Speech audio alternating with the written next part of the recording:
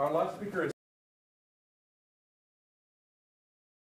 Simon Phipps. Thank you very much. Well, thank you for staying to the end of the afternoon. I appreciate that. So I've got a talk for you that I'm testing on you to find out whether this is the way that I'm going to spend all my conferences for the coming year. And the talk is called "Don't Send an Engineer to Do a Lawyer's Job." This was inspired by a thread on the Apache legal mailing list in 2015. And in this thread, somebody came onto the mailing list with a request on behalf of their company. And to my eyes, at least, this thread embodied every single thing that an experienced lawyer who was coming into free and open source communities for the first time should absolutely not do. And so I've read through it, and I've riffed on that theme and put together for you a set of lessons, really, that are drawn from my experiences of watching repeated encounters with communities by legal staff and by the engineers who are supported by that legal staff. It's not intended as a criticism of the company, and so I've not named the company that's involved. There is one person in the room who already knows who that company is, which is Fontana down here, because he made a critical comment during the conversation. So I've warned him that he's in the presentation, and he's sworn to secrecy over who the company actually is. I've got to give disclaimers, so other approaches are possible, may include nuts. I'm not a lawyer and could not plausibly play one on television.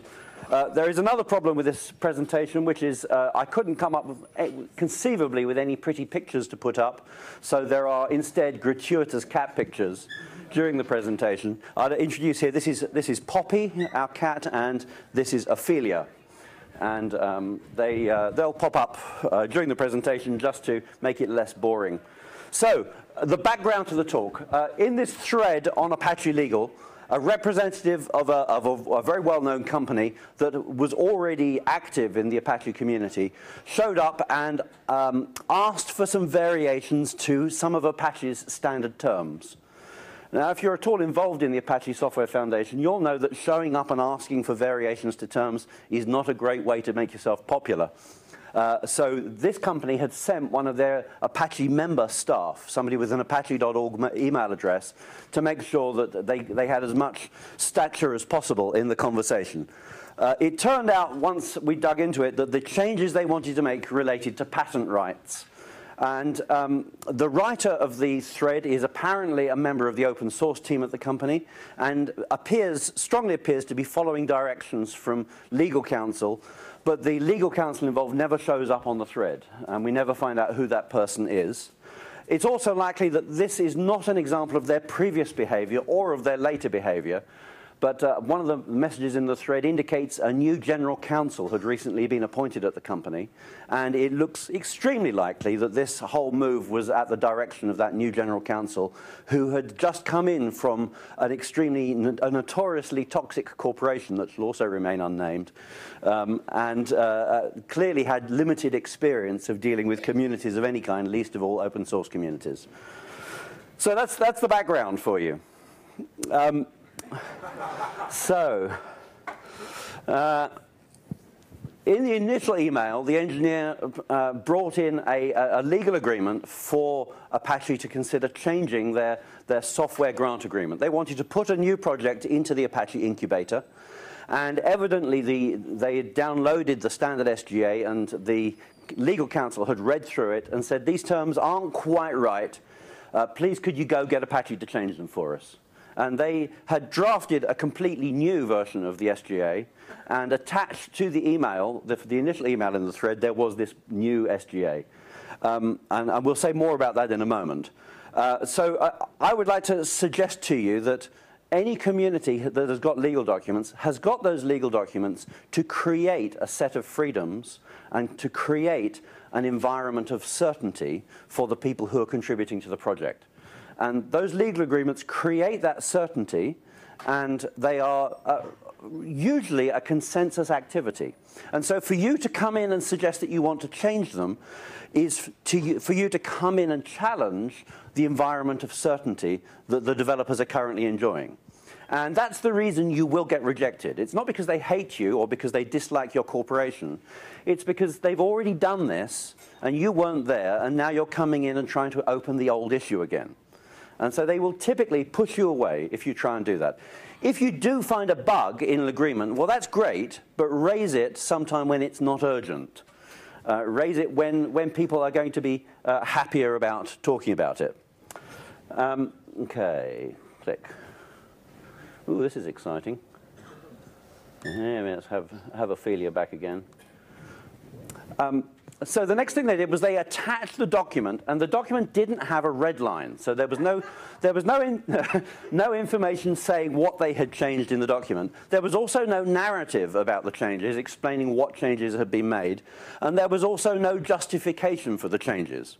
Now, as you know, open source communities are really not excited about being given very large dumps of fait accompli work and being asked to merge them in with the source code. And the same applies to legal documents. That environment of consensus and certainty should not be modified by a completely new version that appears from the ether. And consequently, I would say that combining a large dump of change and a lack of rationale is probably the very best recipe to make yourself unpopular in a community. And unfortunately, this person did both.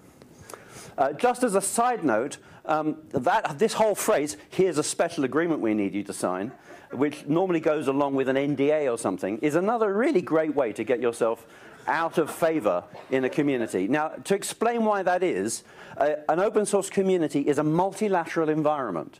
There are many parties involved, and they have multilaterally reached agreements. And that multilateral state is actually what creates the freedom. And as soon as you enter into that multilateral environment and start creating one-to-one bilateral relationships, you undermine the whole community's freedom. And you do that for two reasons. First of all, you create contexts where some people are not permitted to participate. And secondly, you create an instrument of power for the party creating the agreement, because they can threaten to modify it or to withdraw it at any time as a sanction for behavior that isn't required. So any kind of agreement that is bilateral, being imposed within a community which is multilateral, is automatically going to be considered bad, whether it's an NDA, whether it is some kind of a software licensing grant, whether it is a patent license. Anything bilateral is going to be rejected, and it's a really bad idea to bring it into the community. The engineer who came in also indicated that really this wasn't his thing. And he came in with lots of cut and paste sections that had clearly come from an internal email. And one imagines that he received an email with little bars around it saying, you can make this bit public. And so he cuts and pastes and sticks it in the message and sends it off to Apache. And while it's inevitable that there will be people in your company who you need to bring to consensus before you can act with the community, it's really a bad idea to send into the community to negotiate a powerless proxy. And that applies to code contributions as well as it applies to engagements over administration or over legal agreements. If your company has been thinking of having an open source department that will have all the people who face the open source community, and what they will do is submit code on behalf of the real developers who live in secret in a back room, that's not going to work. And you know that's not going to work. Well, it doesn't work for legal agreements either. You really have got to send in an empowered expert to go and make the negotiations. And so there's quite a few people in this room who are that sort of empowered expert. People like Fontana down here comes into public discussions and represents his employer and does it in a very thoughtful and integrated way in the community. Well, that's how you do it. You send a lawyer. You don't send an engineer. Unless that engineer happens to be Roy Fielding, in which case there's no problem. OK, cat picture.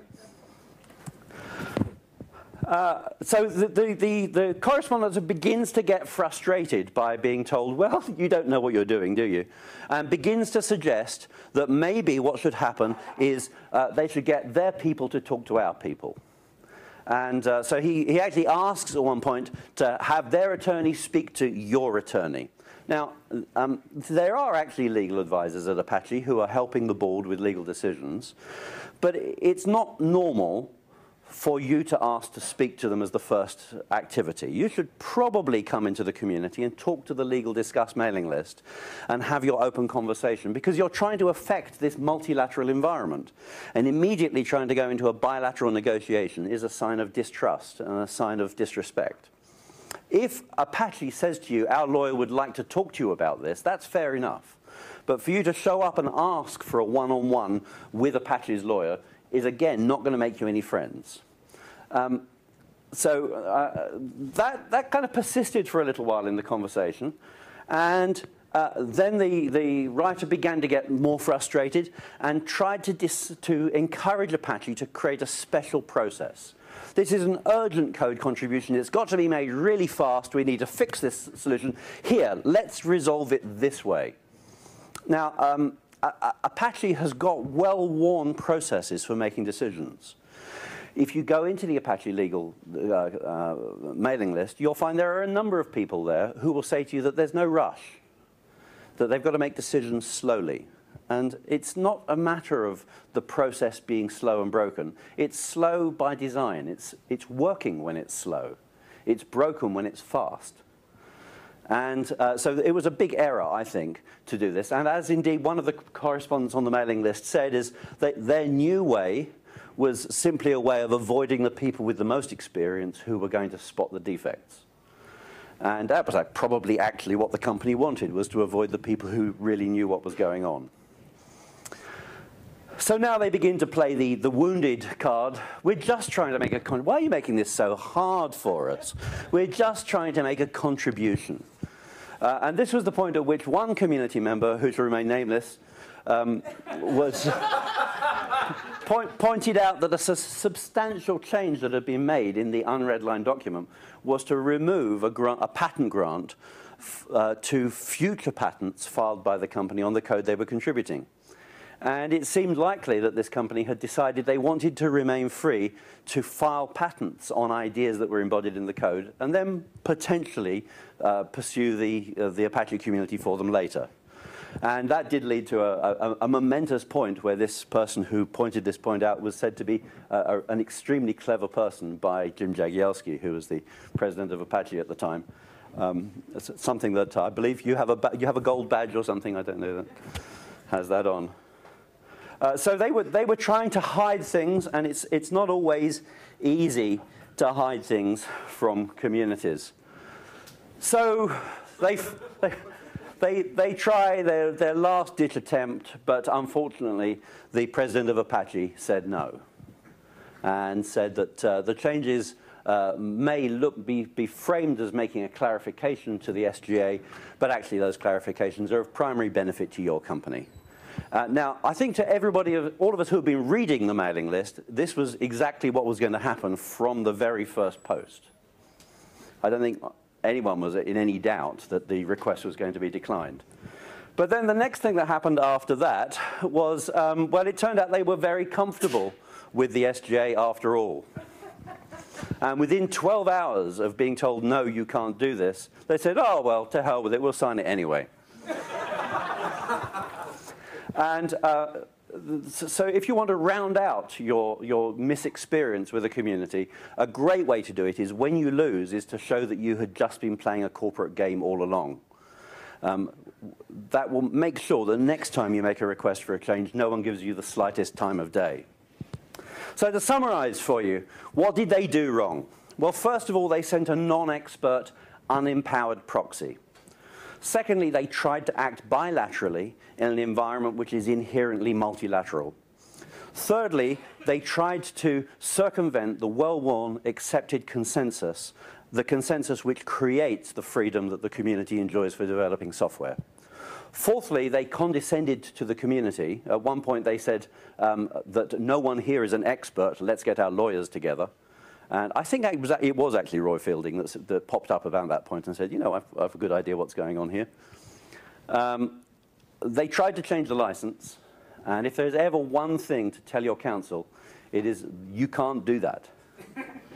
You know, you're used to doing commercial negotiations, and those are where two companies are trying to broker a non-combat zone between their two competing objectives.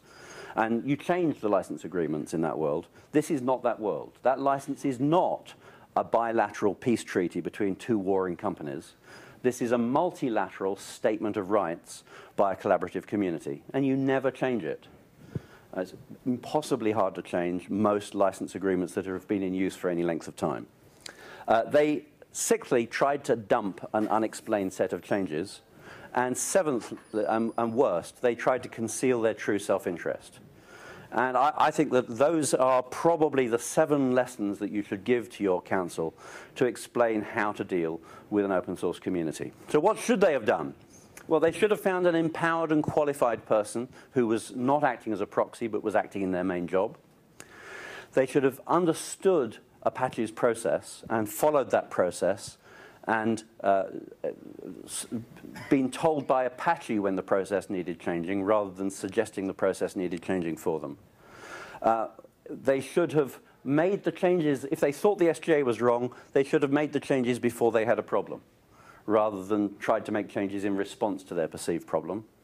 They should have made sure they did all of their talking in community spaces so that everybody can participate from the community. Community spaces don't need to be public. Apache has private mailing lists that are members only when things shouldn't be made public to the general public. But Apache generally is not happy about you trying to have one-on-one conversations with people to circumvent the community. And don't try and go lawyer to lawyer with open source communities until the community invites you to do it. You'll know if you get it right, because at the end of the process, your lawyer will be told either that they're the cleverest person in the room, or they'll be told that they should apply for membership of the community, or they will generally be consulted over future activities. They'll be treated as a community member. And the truth is that lawyers are the members that we need in our communities. You know, we've got plenty of developers and we've got plenty of users, but actually it's really good to adopt a lawyer too, so that you can get that expert opinion without having to pay for it.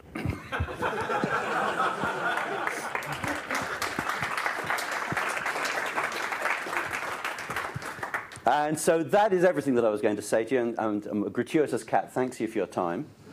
And I would be very happy to entertain questions or to receive your commissions for future work. Okay.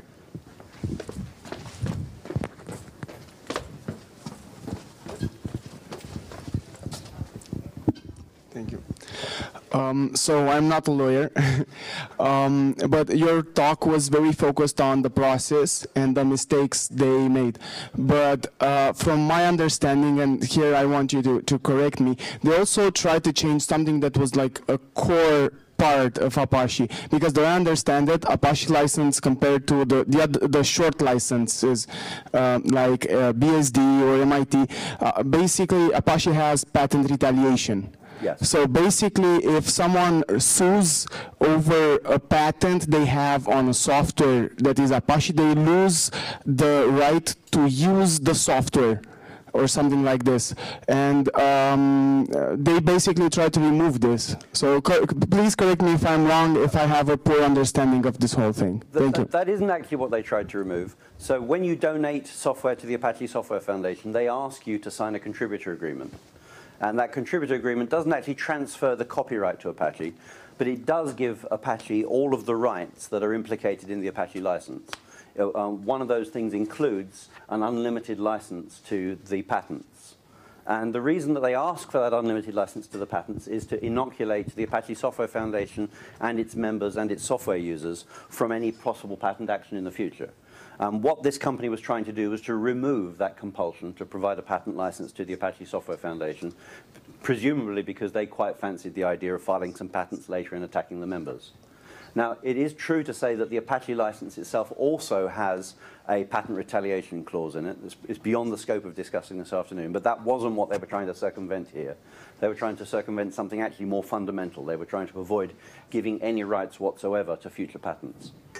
Why were they trying to join Apache if they wanted that particular sort of change? Why not just pick a different license or go elsewhere? Did they just fail to understand, or was there something more subtle to it? I think that is a fine question. So the company involved is heavily involved in other projects at Apache, and this was another project that they were adding to their portfolio.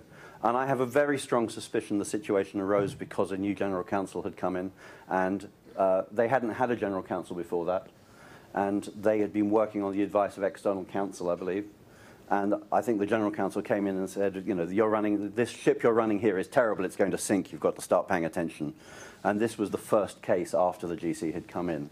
I think it was probably a consequence of that. The company involved was a consistent contributor at Apache and continues to be a consistent contributor. And as you saw at the end of the process, they worked out that they weren't going to get away with it this time anyway. It was probably something of a learning experience for the general counsel.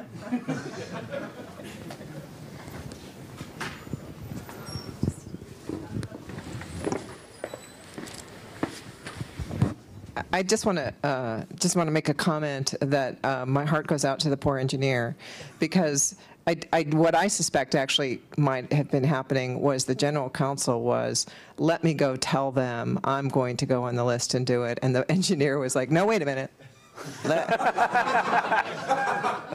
Knowing that he could at least, you know, make some attempt at the conversation. So you may have more information from the experience to know that or not. No, but I was just reading them. Yeah. Everything I've said is all derived from making unwarranted assumptions about these messages on the mailing list. I did actually write to the people involved on the mailing list and ask them if they wanted to explain what was really going on, and they didn't reply to my emails for some reason.